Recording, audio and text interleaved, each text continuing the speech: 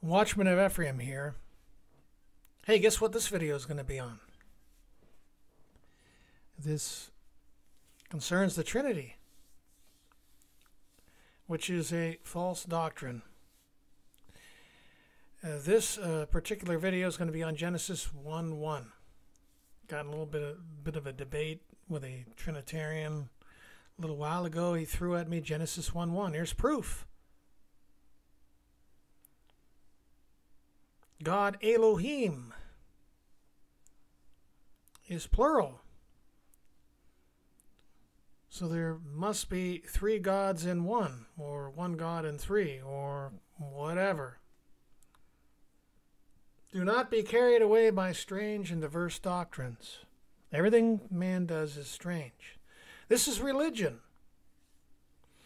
This is part of Mystery Babylon, and we are commanded to come out of Mystery Babylon in these last days. So what I want to do is share a little article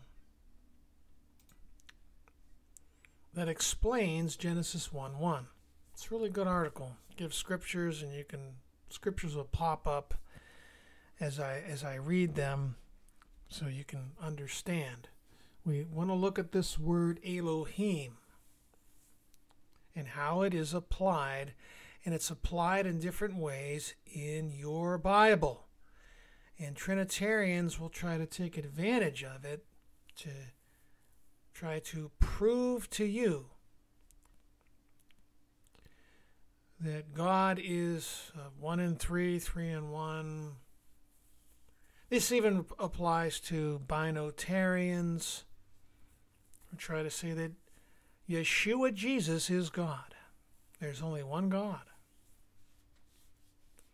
Genesis 1:1. In the beginning, God created the heaven and the earth. Going on here. Excuse me. The word God is Elohim. My mouth is like real dry. I've been drinking buckets of water and still can't get it. It's dry. Okay, once again, the word God Elohim, which is itself a plural form and, like most other words, has more than one definition. It is used in a plural sense of quote-unquote gods or men with authority, and in a singular sense for God, quote-unquote, small g, capital G, small g, God, or a man with authority, such as a judge. So you could pull up Strong's concordance on your computer, or look up Elohim, and you'll see it means judge, mighty ones, God, capital G, uppercase, lowercase, God, gods. The Hebrew lexicon by Brown, Driver, and Briggs, considered to be one of the best available, has as its first usage for Elohim rulers, judges, either as divine representatives at sacred places or as reflecting divine majesty and power. Divine ones, superhuman beings, including God and angels, gods. Elohim is translated, quote-unquote, gods in many verses. Genesis 35:2. So Jacob said to his household and all who were with him, get rid of the foreign gods, Elohim, you have with you, and purify yourselves and change your clothes. Get rid of all the foreign gods you have with you. In Exodus 18:11 says, let me pop up the little scripture here. Now I know that the Lord is greater than all the gods. That's Elohim, all the quote-unquote gods. It is translated judges in Exodus 21:6. Then his master must take him before the judges. He shall take him to the door or the doorpost and pierce his ear with an awl. Then he will be his servant for life. So, hold on a second here. I kind of lost my place.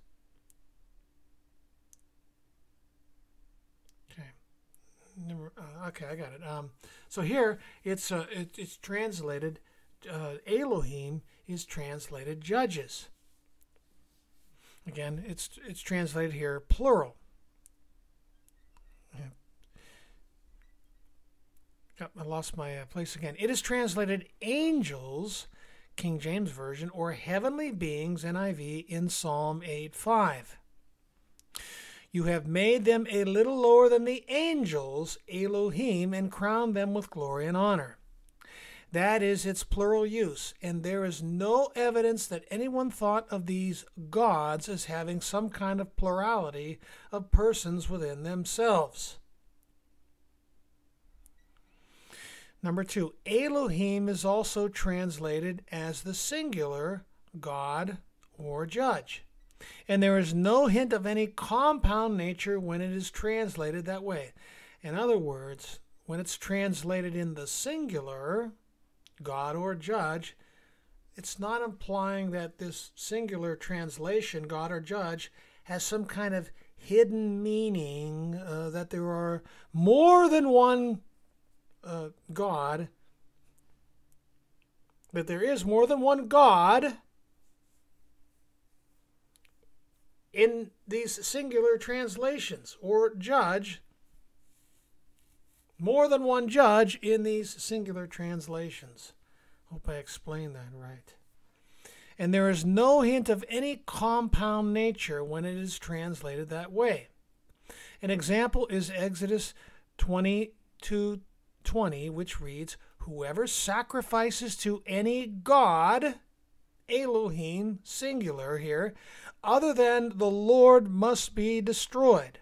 Okay, so there's no implication that there's any kind of hidden compound meaning here, that this translation here, God, singular, is actually meaning more than one God within the one God.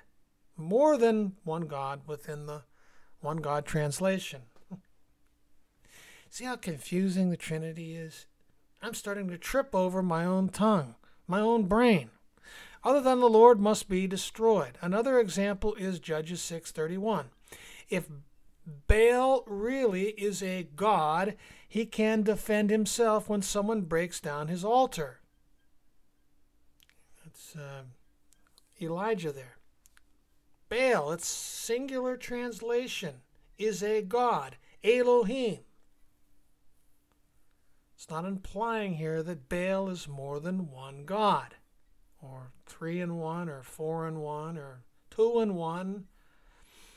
He can't defend it. Okay, I already said that. I'm sorry. In Exodus 7:1, God says that he has made Moses a god, Elohim, to Pharaoh.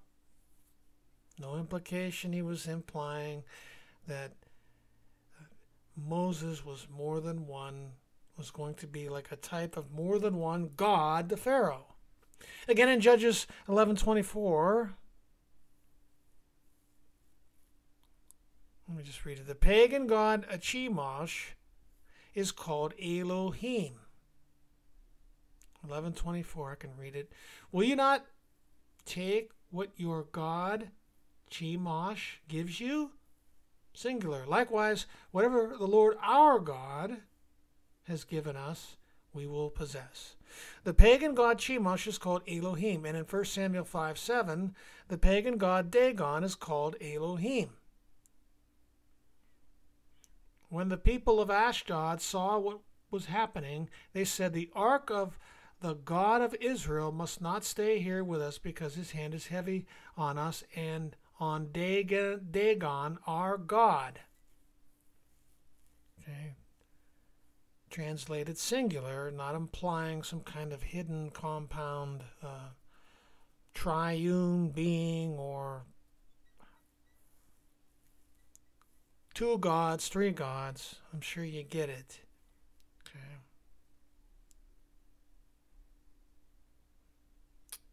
Let me get back to where I'm supposed to be. Okay. The pagan god Dagon is called Elohim, yet Christians do not conclude that those gods were somehow composite or uniplural, or that the people who worshiped them thought they were. Exactly how to translate Elohim in 1 Samuel 2:25 has been debated by scholars. If one person sins against another, God may mediate for the offender. But if anyone sins against the Lord, who will intercede for them? His sons, however, did not listen to their father's rebuke, for it was the Lord's will to put them to death. Okay, has been debated by scholars. The question is whether Elohim in the verse refers to a human judge or to God. The King James Version says judge. The versions are divided between them, some translating Elohim as a man, others as God himself. The fact that the scholars and translators debate about whether the word Elohim refers to a man or God shows vividly that the word itself does not have any inherent idea of plurality of persons. If it did, it could not be translated as God when referring to a pagan god or a judge, when referring to a man. The evidence in Scripture does not warrant the conclusion that the Hebrew word Elohim inherently contains the idea of a compound nature. Do you understand here? When it's translated singular, there's no hidden truth that the one God translation means more than one God, implies more than one God. Some teach that the word Elohim implies a compound unity when it refers to the true God. That would mean that the word Elohim somehow changes meaning when it is applied to the true God, so that the true God can be a compound being. There is just no evidence of this. Look, Moses was not a Trinitarian. Jesus was not a Trinitarian, and his disciples were not Trinitarians. Elijah was not a Trinitarian. The prophets were not Trinitarians. You've been fed a bunch of lies. The first place we should go for confirmation of this is to the Jews themselves. When we study the history and the language of the Jews, we discover that they never understood Elohim to imply a plurality in God in any way. In fact, the Jews were staunchly opposed to people and nations who tried to introduce any hint of more than one God into their culture. Jewish rabbis have debated the law to the point of tedium, down to the last jot and tittle, and have recorded volume after volume of notes on the law. Yet in all of their debates, there is no mention of a plurality in God. This fact of itself ought to close the argument. In other words, this has never come up as a debate in the history of the Jews. Brings up one of my favorite scriptures. Matthew 13:52. Scribes being called in, experts of the Torah, to interpret a certain part of the Torah. This has never been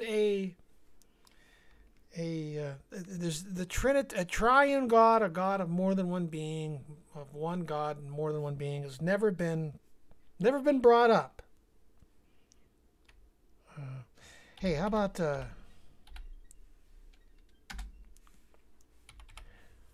Shema? I just didn't have this down, but I haven't said it in a long time. Then one of the scribes came, and having heard them reasoning together, perceiving that he had answered them well, Yeshua Jesus asked him, which is the first commandment of all?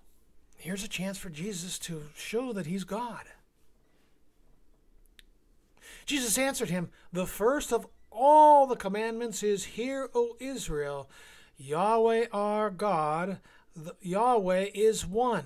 And you shall love Yahweh your God with all your heart, with all your soul, with all your mind, and with all your strength. This is the first commandment, and the second is like it. You shall love your neighbor as yourself. There is no other commandment greater than these. Notice, he didn't say you shall love us with all your heart, soul, mind, and strength. So the scribe said to him, "Well said, teacher, you have spoken the truth. For there is what? One God, and there is no other but He." He didn't say you and He. He said He, and to love Him. He didn't say them, or you and He, or He and you. With all the heart and with all the understanding, with all the soul and with all the strength, and to love one's neighbor as oneself is more than the whole burnt offerings and sacrifices. 34. Now when Jesus saw that he answered wisely, he said to him, "You are not far from the kingdom of God." There's only one God. No higher authority on the Hebrew language can be found than the great Hebrew scholar Gesenius. I hope I pronounced that right. He wrote that the plural nature of Elohim was for intensification and was related to the plural of majesty and used for amplification. Genesis states that the language has entirely rejected the idea of numerical plurality in Elohim. Whenever it denotes one God, is proved especially by its being almost invariably joined with a singular attribute. The singular pronoun is always used with the word Elohim. I'll have to be the first to admit I barely passed high school. I had such a concentration problem. High school was boring. School was boring, except history. He'll explain his Genesis in here in a second. A study of the word will show that Genesis stated that the singular attributes such as he, not they or I, nor we always follows Elohim. Furthermore, when the word Elohim is used to denote others beside the true God, it is understood as singular or plural, never as uniplural. To us, the evidence is clear. God is not compound in any sense of the word. He is the one God of Israel. Scripture contains no reproof for those who do not believe in a triune God. Those who do not believe in God are called fools. Psalm 14:1. In other words, what this Genesis was saying, say the Shema. There's a scripture. The Lord our God, the Lord our Elohim, He is one. The what was written down in the Hebrew is not they are one. He is one. Okay. An example. I'm just throwing out an example. Those who do not believe in are called fools. I already read that. Those who reject Christ, Messiah, are condemned, or they're judged. Scripture testifies that it is for doctrine, reproof, and correction. 2 Timothy 3:16. And there are many verses that reprove believers for all kinds of erroneous beliefs and practices. Conspicuous in its absence is any kind of reproof for not believing in the Trinity. Okay? There's no Trinity. There's no triune God. It's the head of the snake. Mystery Babylon. I don't think it really is the worst doctrine of all. The worst doctrines of all are annihilationism and eternal torture. There's no worse doctrine. No worse smear on the one and only holy God. All right, that's the end of this short video. 19 minutes for me. That's pretty short. Hopefully in the next couple days I'm going to get part 3 of the Synagogue of Satan. I'm going to just play a video. It's 119 Ministries. What's going to happen to all those resurrected in the second resurrection? This is why I believe that they are the Synagogue of Satan. They believe that those raised in the first resurrection are going to take part in Torah trial to exterminate everyone in the second resurrection. That is the complete destruction. That is the work of the devil. I just thought I'd mention that. I've been busy around the house, and I'm going to be busy for the next couple of months, but I'm going to try to get back into this more. Thank you here for your time, and thank you for listening.